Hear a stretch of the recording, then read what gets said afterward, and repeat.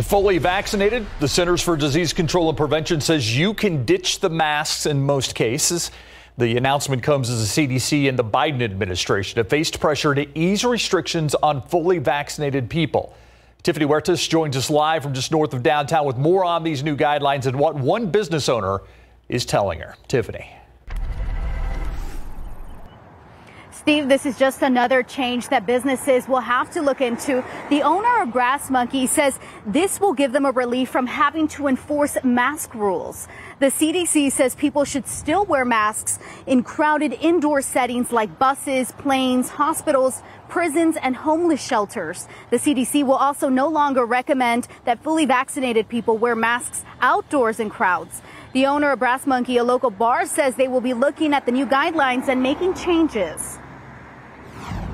We're going to kind of see what everybody else is doing and how people are reacting to it, and where we see fit, we'll adjust it. In the meantime, our staff is going to continue wearing the mask.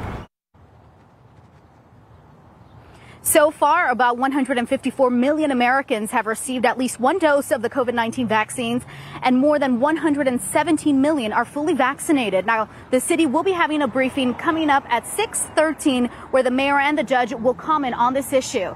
Steve, Myra?